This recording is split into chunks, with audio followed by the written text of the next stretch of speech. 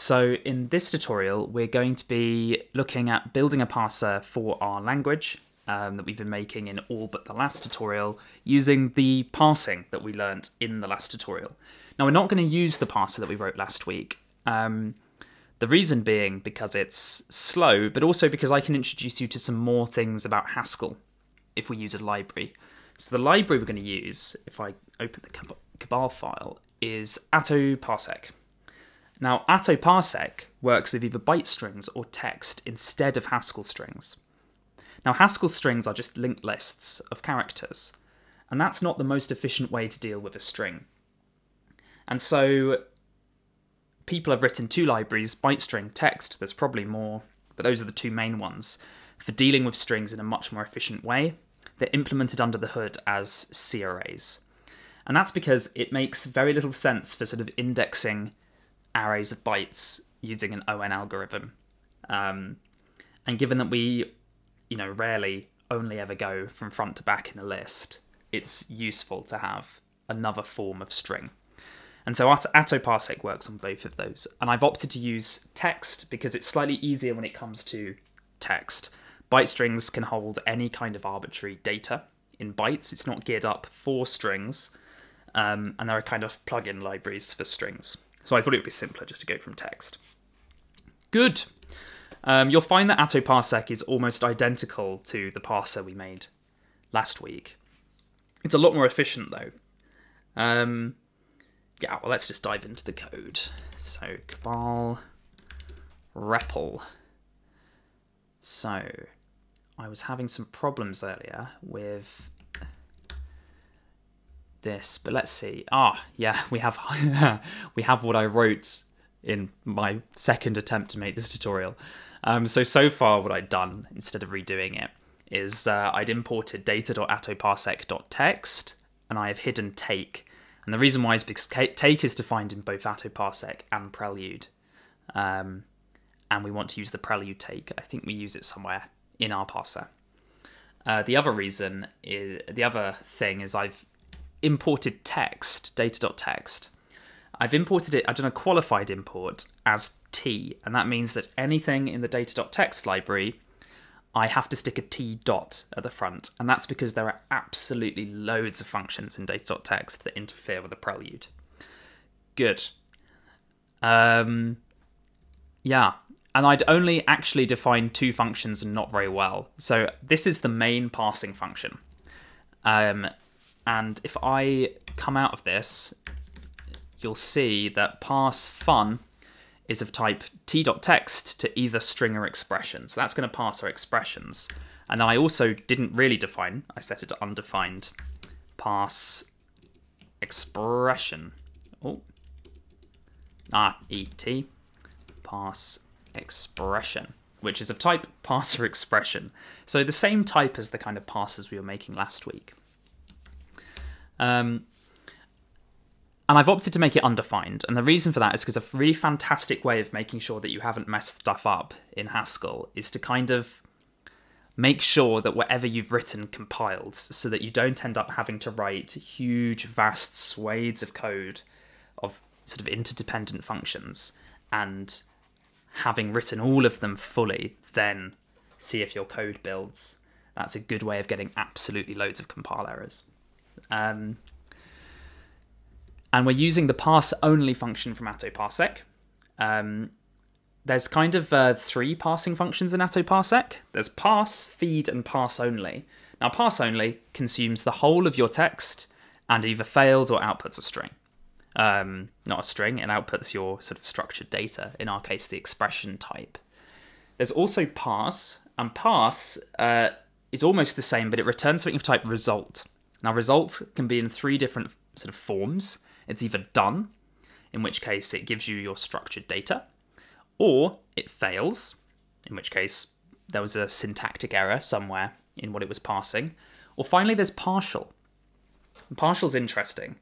Partial means nothing's gone wrong, but we clearly haven't got enough text to fully parse this.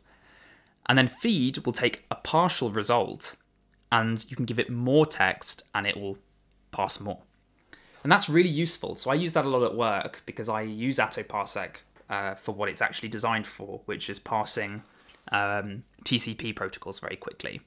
Because we should really be using Parsec as our library, but Parsec's a little bit more complicated, and I haven't used it at work. So we're doing Atto Parsec. And so what I have is I have a function at work that, I say parse from TCP socket and give it a TCP socket. And then it reads from the TCP socket. It parses that. And if it's partial, it then reads another 1024 bytes, because you can't just say read all from a socket in the low-level networking library in Haskell. You have to say how many bytes you want to read, and it will return at most that many bytes. So it's nice that there's a feed function, so you can sort of lazily, you don't have to have any kind of function that checks when we've got to the end. Instead, you can, have the parsing function constantly read from that TCP socket until it's done. So it's very cool, very cool. Okay, yeah. So let's get parsing.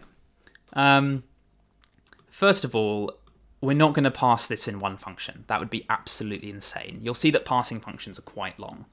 I'm also going to actually make a little shortcut. So in Atto Parsec, there's this lovely skip space parser, which just consumes a huge amount of space, white space that is. And it's quite a long function name, so I'm going to abbreviate it to SS. Good, so what should we start with? So numbers and booleans, they're both constants, so I think it's good to start with those constants. So parse const is going to be either decimal or true or false. We'll have capitals, true or false. Now this isn't all it takes. We have to tell it how to turn it into a number. So decimal is a parser of integers. So what I'm going to do is I'm going to use fmap to sort of get that integer into the number constructor. So if I go number and then fmap decimal, then that is a parser for numbers. Yes, I'm going to do it like this alignment-wise, I think. I think that's quite nice. Now, have I got... So I've got this overloaded strings thing. I think we've used it before. I can't remember. Maybe we haven't. Anyway, Haskell will always interpret what's in quotation marks as Haskell strings. But if we enable this language extension, it can interpret it as other forms of strings. So it could interpret it as text, it could interpret it as a byte string, but it doesn't stop there. So Atto Parsec actually can interpret that as this. So string is Atto Parsec's string parser. So it's going to parse the string true. But they've made it so that you can kind of drop that.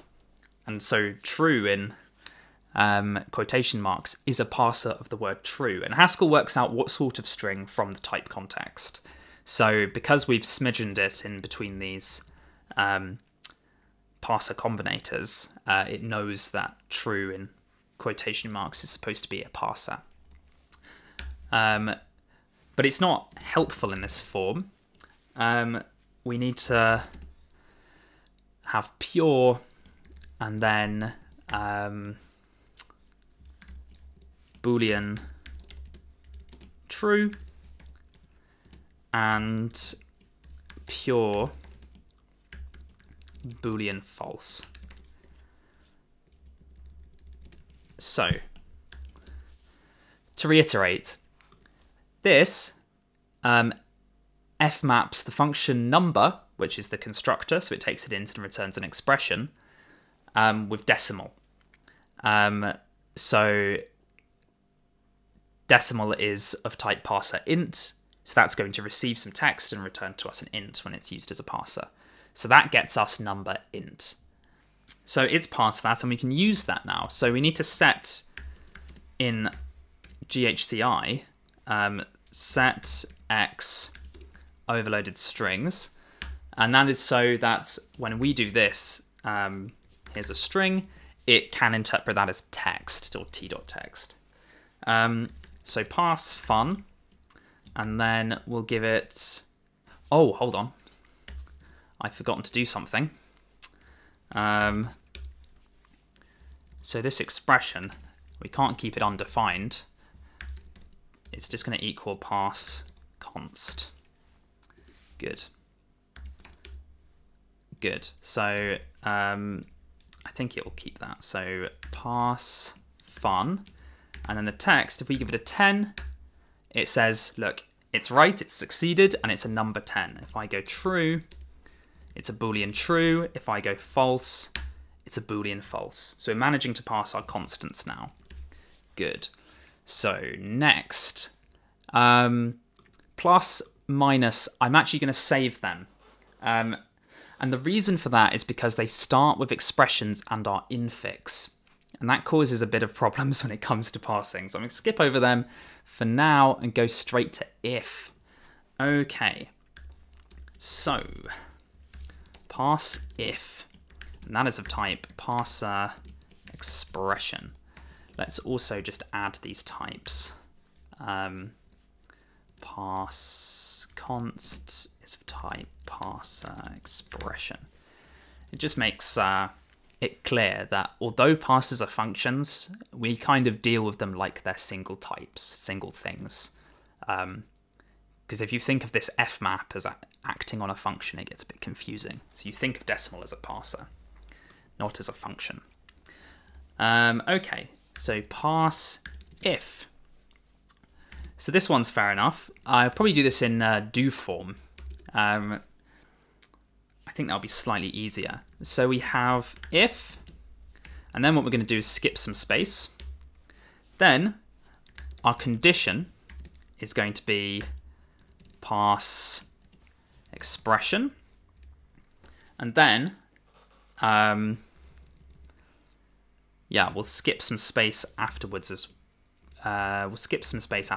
well. I'll try and do that at the end of every line to make that less confusing. Good. And then we have a then.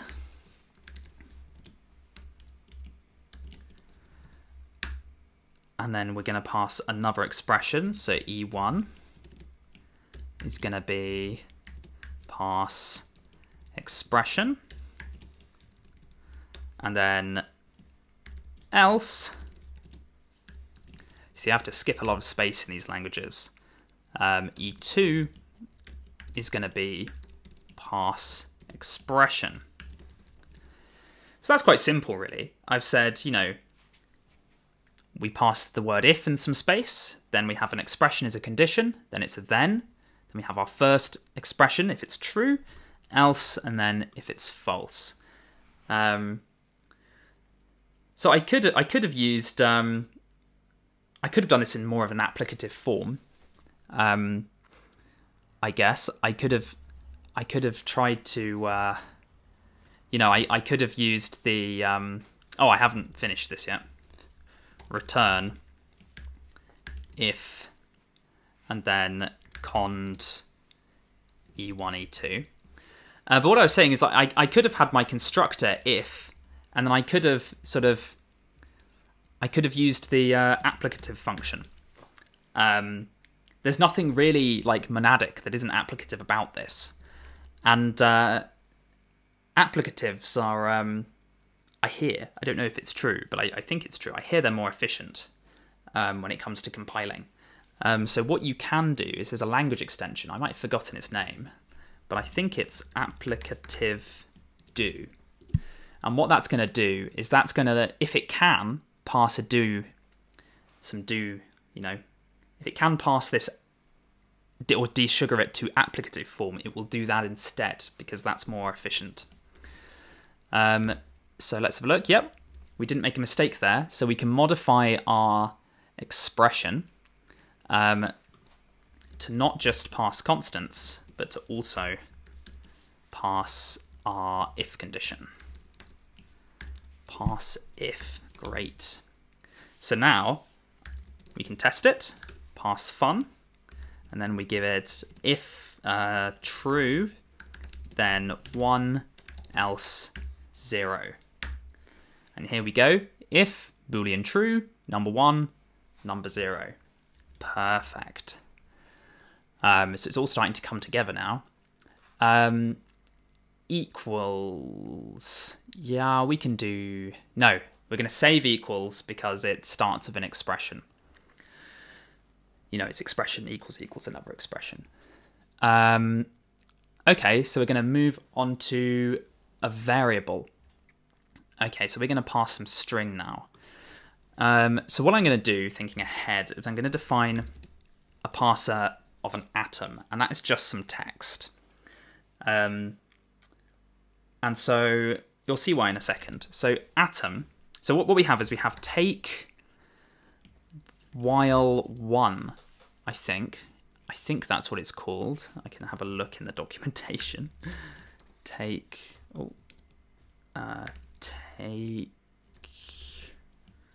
while 1. Yep, good. So take while 1 will continuously look through a list or through string while something is true. Now that would be take while. So the 1 means if it is going to return an empty list, then it will fail. So yeah, I'm just reading this. Apparently it's much more performant, about 100 times more performant than using many one any char. Who would have thought? Okay, so we need to give it a condition. So we'll say, so if we have our character as C, our condition is going to be C is not a space. So C is not a space. Okay, good. And now what we're going to do is we're going to have to change that a little bit. So we're going to go t dot unpack. And that's because our ident is defined somewhere as a string. And so to get from the t.text to a normal Haskell string, we use the unpack function in data.text. And this is quite long for just getting a string.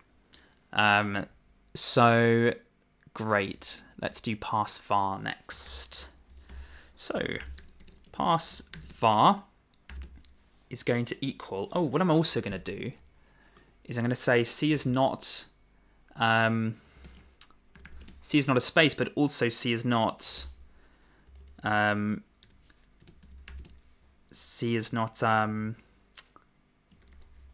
one of these quotation mark. Good. Okay. So parse var is just an atom. So that's going to equal var. We fmap that with atom. Perfect. So let's extend our expression parser again. So we're going to have this one at the bottom. Because, of course, the atom parses anything that doesn't have a quotation mark or space in it.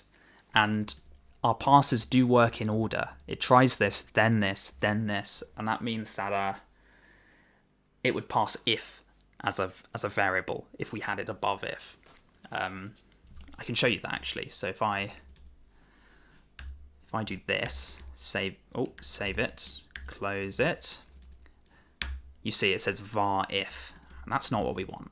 So we'll swap them back round, and you'll see the if is an if, but if I give it something like x, it will pass it as a var. Perfect. Okay. Let expressions. Lovely. So we'll do this as a do again, I think. Parse let equals do, and it's going to be let. So let me look at the type again. So we have a defen. Okay. So let, skip some space, then we'll say D is going to be parse defen. Now I've not defined that, so before I forget, we'll say that equals undefined. And then, okay, in, so, and then we have an expression. So our E is parse expression.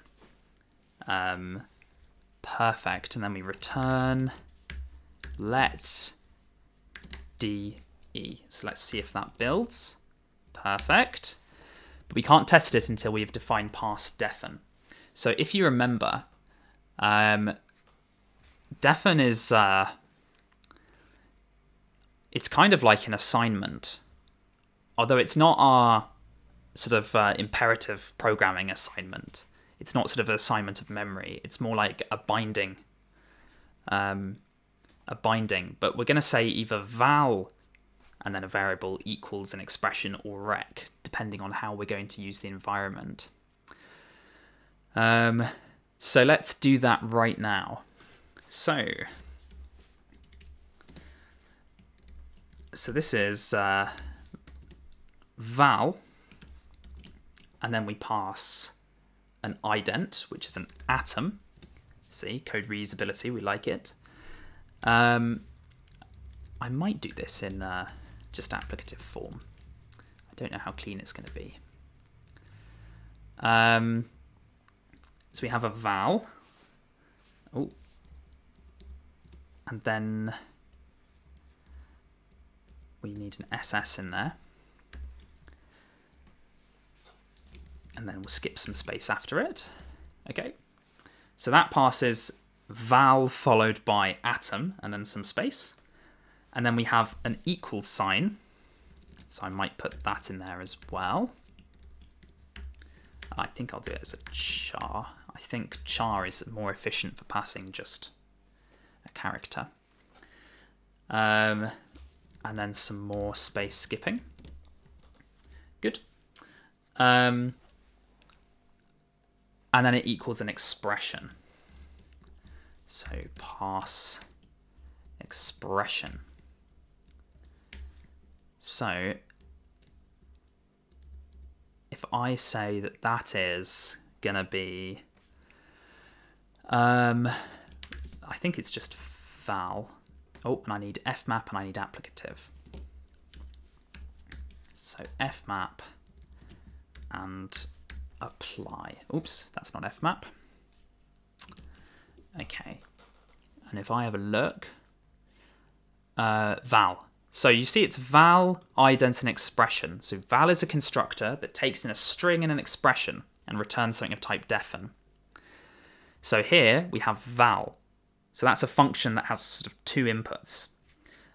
So we fmap it over this parser, which passes the word val followed by some space and then an atom. And it sort of ignores all this, and then it passes some space and then the character equal sign and then some space, but it ignores all of this as well. But if any of this fails, the whole thing will fail. So that's going to give us an atom.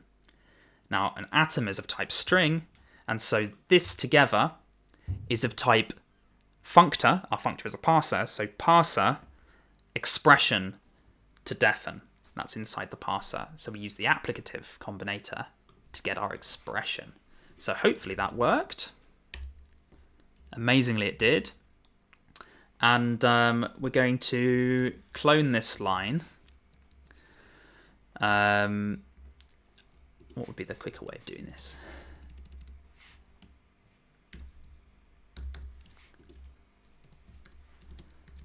And we have rec, which is lovely because it's also 3 letters. Look at that. Good. So, yes. How shall we proceed? So there's a lot of duplication here. So I probably could have had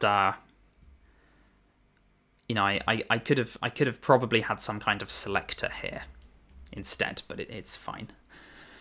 Let's see if that worked. Good. So let's add let, parse let to our top parser above var. Whilst let will be interpreted as a variable. Let's see if that works. So let val x equal true with a capital in if x then 1 else 0. And here we go, we have a let, and then we have val x is the boolean true. Great, so we have our definition sorted. And then we have our body, which is if the var x, number 1, else number 0. So this parser is going well. Lovely. So we've made it to if, let, var. So next we have lambda and then apply. So I'm probably not going to bother doing these ones. You can do them yourself, but I don't want this video to end up too long. And then of course I'll do the plus, minus, and equals. But let's do the lambda and let's do apply. Okay, good. So parse lam. Let's have a look. How are we going to do that? So lam is a list of idents and then an expression. Okay, so we will take the Haskell syntax on this, I think. So a lambda is, you know, backslash and then a variable list. Then we have an expression. Okay, so this shouldn't be too tough. So the first thing we're going to do is we're going to have the backslash. We have to escape it with a backslash. So backslash backslash is the character backslash. And then we shall parse our character list. Okay, so we're going to make a parser of just a list of space-separated atoms. So we'll call it parse atom list. And okay, so what we'll do is we're going to do this, I think. Yeah, okay. So,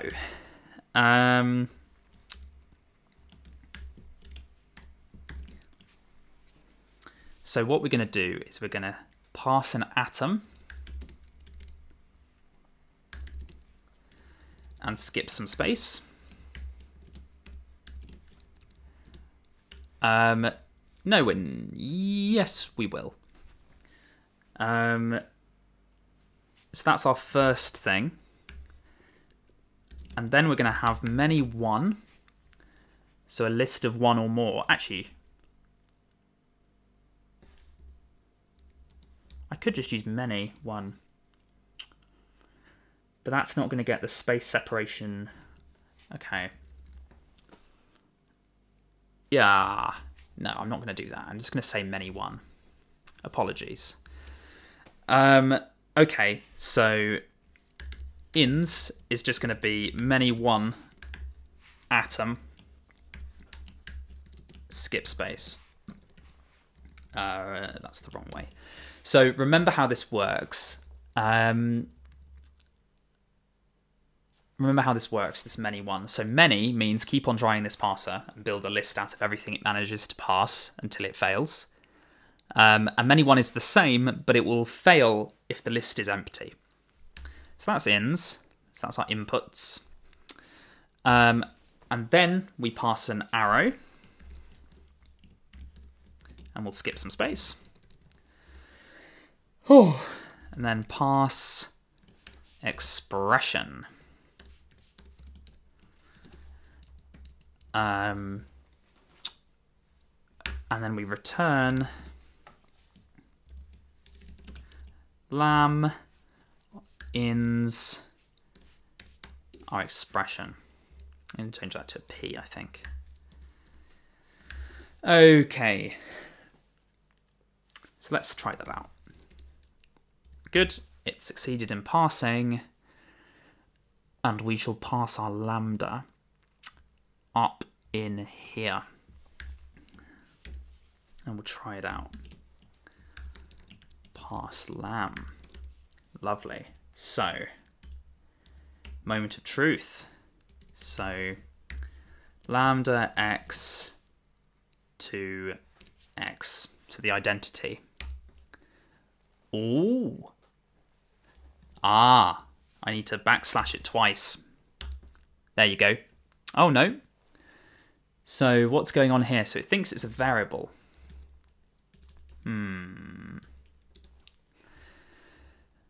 So I have a feeling it's not liking my inputs of this. Let me try, if I just do it with an exclamation mark, let's double check that it's not the escaping error.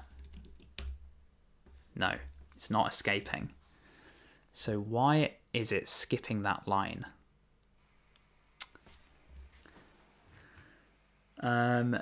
Okay, let's do it this way.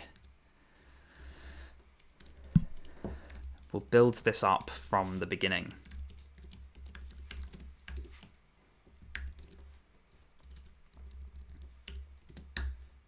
Okay, so the exclamation mark is fine. Next, we have atoms. It's going to be many1 atom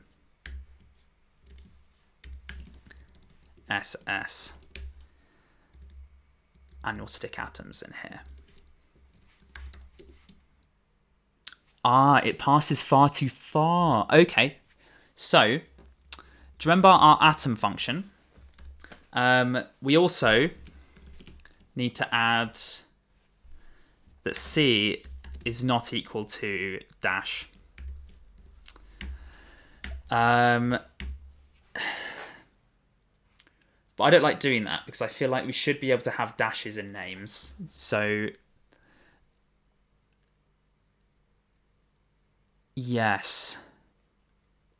So what the problem was it was passing far too far. The many atoms was passing too far, and it was passing our this symbol as a variable, and it meant that it never got to expression passing. But I'm going to leave that like that for now. I need to give it the right type, so that will fix it. So if I carry on as I did before, so we pass our arrow, and then we skip some space, and then we pass an expression to expr, and then we change this to expr. So this should work. Yeah. Okay, we're going to leave it like that for now. We have, it doesn't have to be good. This is a tutorial. You can use a different atom parser. You don't have to use the take while, which only looks at individual characters. You can use regular expressions. What normally happens is you'd first go through and do lexical analysis. So you turn all of these strings into symbols anyway. But this is a tutorial, you know. So we're going to have the imperfect addition of that dash. Good. Okay, so we have lambda parsing. So all we need now is to apply it.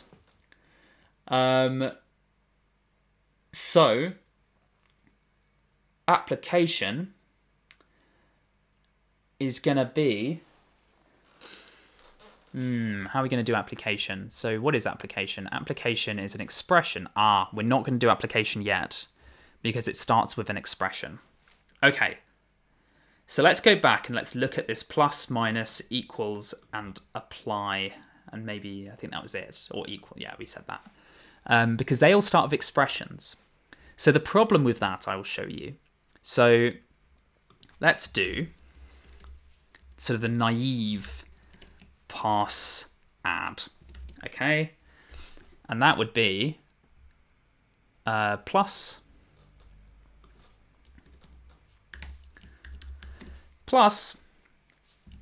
and then it would be something like parse expression I'm not going to bother with the space.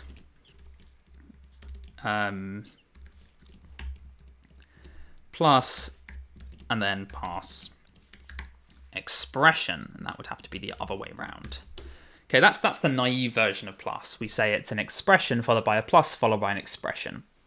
And if we were using a bottom-up parsing library like Alex, which is in Haskell, we could actually write this, and it's clever enough to work out how to do this. Yeah. The problem is, this is recursive. We're in parse expression, we go and call parse expression, and we loop indefinitely. So I'll show you what this does, just to prove that this is a bad idea. So if I go parse add, then if we try and parse anything, it loops forever. Okay? So we're going to not do that. We're going to go and we're going to work this out. So the way we tend to get around this, I'm also going to change it to plus so I don't confuse myself. The way we tend to work around this is we tend to do a parser that is, it kind of does sort of, we parse a term plus an expression, or a term. Okay? And then we say a term is equal to either, well, in this case, because we have multiplication, we'd say that a term or parse term equals something along the lines of term 2 multiplied by an expression, or it is a term 3. Oh no, it's a, yes, or it is a term 2, I mean. And then we say parse term 2 is equal to an expression, like that. I'm pretty sure that's how we do it. Not quite. So that would be a term as well. And then we tend to say something like this. And that allows you to do things like 1 plus 2 plus 3, or 4, 3. But it doesn't, but you'd have to put functions in brackets and whatnot. But you can see there's nothing recursive about this, because the first time we hit expression, it's going to loop. Now, it limits us in some way, because we can't have an expression. I can't say something like x plus 12.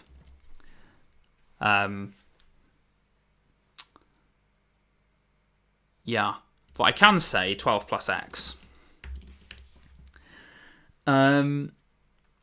Yeah. So, a little bit strange. The alternative is to add the parts of expression here that we don't feel needs bracketing. So yeah, that's what we're going to do. Okay. Sorry for the brain splurge. But this is, yeah. So let's comment this out, but we're going to use this as kind of a model of what we're going to do. Good. Oh. So, parse plus do. So what this is going to be is we're going to say t is going to be parse term, which does not yet exist. So parse term is undefined. Okay. Oh, and we're going to skip some space after it. Then we're going to say we're going to pass the character plus. Okay. Now we also could do this actually. Actually, do we have minus? Yes, we have minus. So because plus and minus are both sort of on the same level of binding strength, we should probably do them both in one. So what we can do is I'll have con for constructor. Okay. So if it passes a char, yep, then what we'll do is we'll say pure plus. Okay. So con is going to equal plus if we hit a char. Now what I'll also do is I'll say or, and I'm going to put this all, I'm going to take that out of brackets and put this in brackets, this whole thing. And if we have a minus sign, then it's going to be pure minus. Okay. And then I'm going to skip some space. And then what I'll do is I'll pass the expression. And then we return con t e. Now I have no idea if that worked out well for me. That's a bit gnarly. Let's check. No. Variable not in scope, parse add. Ah. We renamed it to plus. There we go. So there was actually nothing wrong with that parser definition. Good. Okay.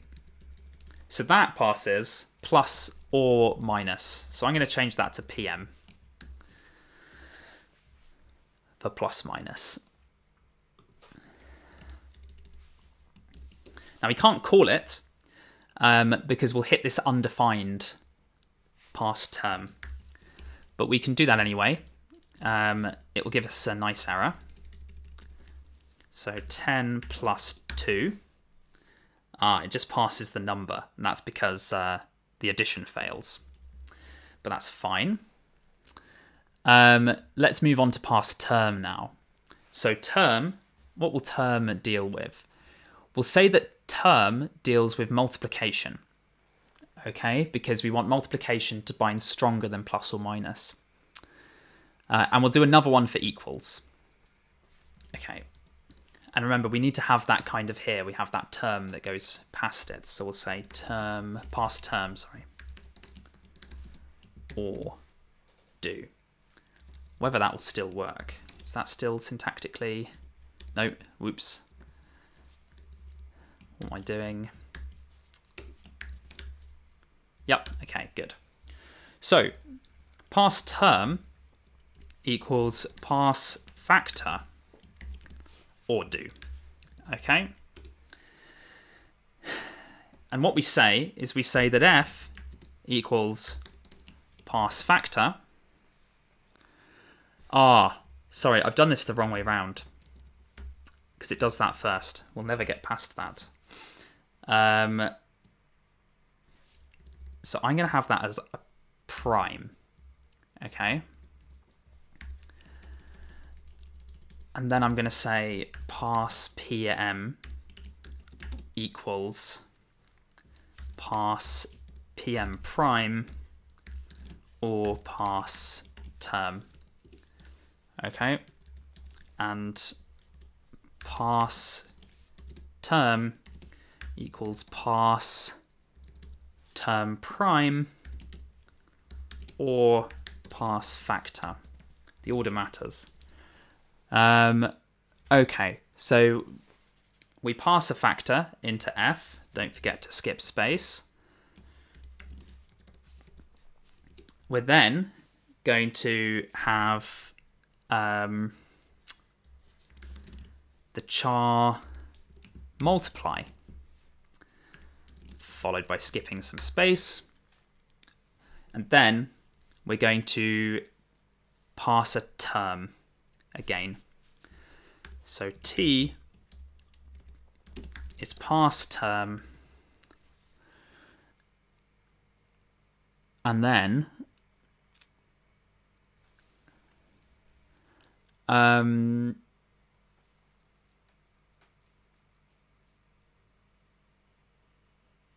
yes,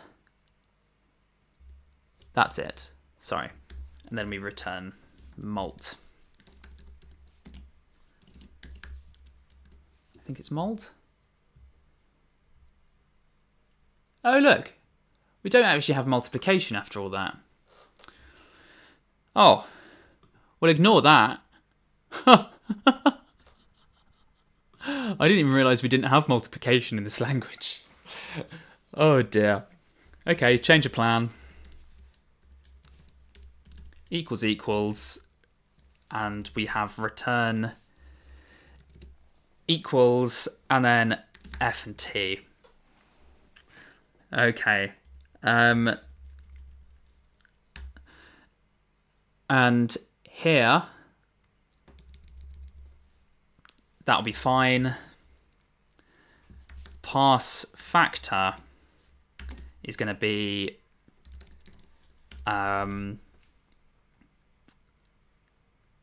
this one's easy enough. So char open brackets parse expression char close brackets.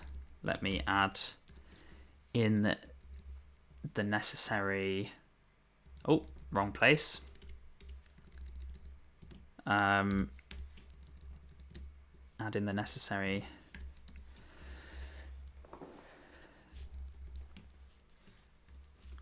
or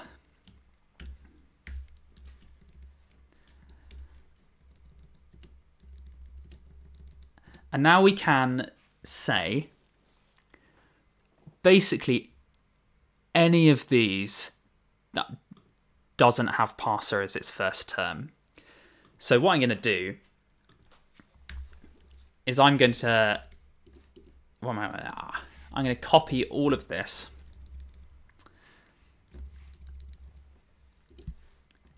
and I'm going to say that this is parse expression prime, and that's just the ones that aren't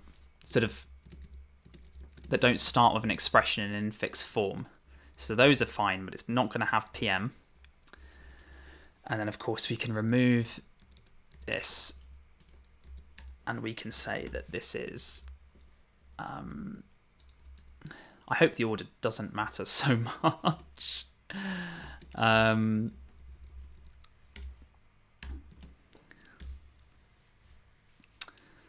No.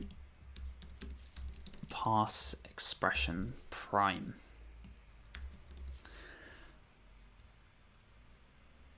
Okay.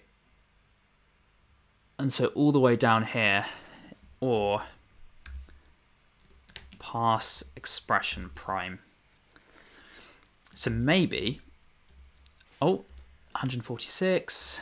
Oh, I keep on doing this. That shouldn't even be there.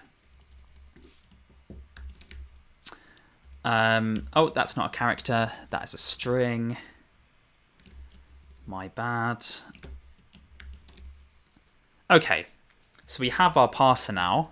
Shall we see if it works? There we go. We can parse a number plus a number. Really cool. So we finally need application, which I haven't done. So where am I going to smidgen that one in? Okay. Cool. Okay. So it's an expression followed by a list of expressions, if I'm right. And that's the last thing we're going to do. So expression followed by a list of expressions. We might have that binding stronger than these. Or should we have it just different? Ooh, application is a tough one. Or we can just have some different syntax for it.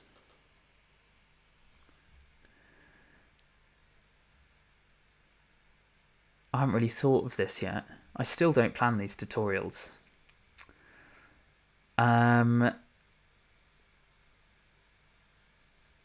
Okay.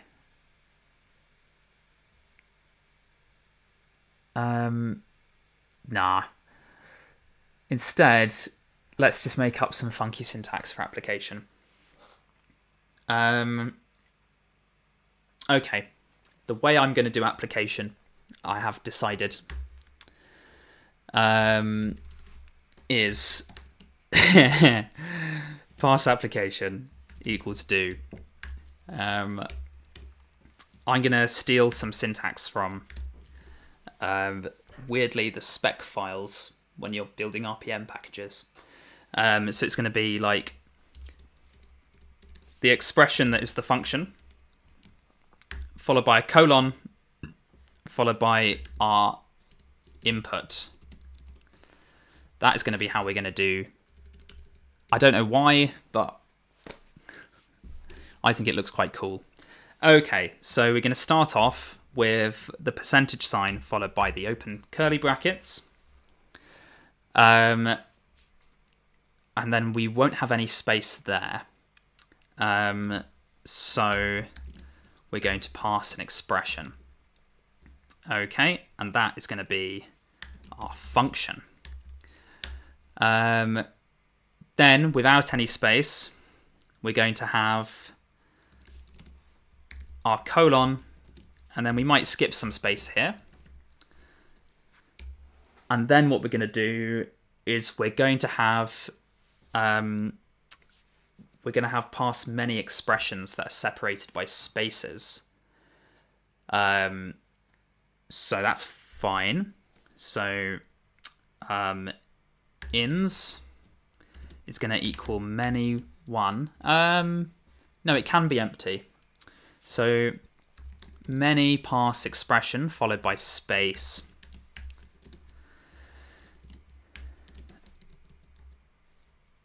And then we're going to return apply f and ins. And then I'm just going to have this aligned. Good. Okay.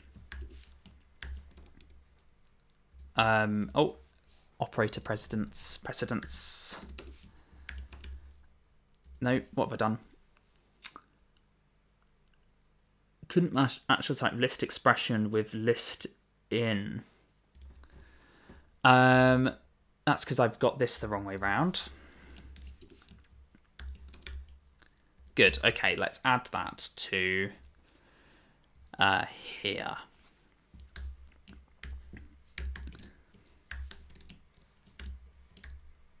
Is it just parse app? What did I call it? Yep. Okay. Okay, so I've done some debugging.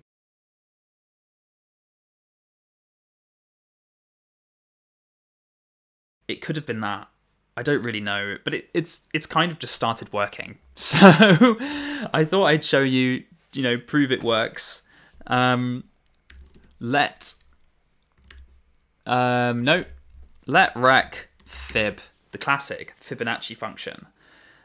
So fib is a lambda, and it's going to map n to if n equals 0, then 0, else if n equals 1, then 1, else, then we do a function call.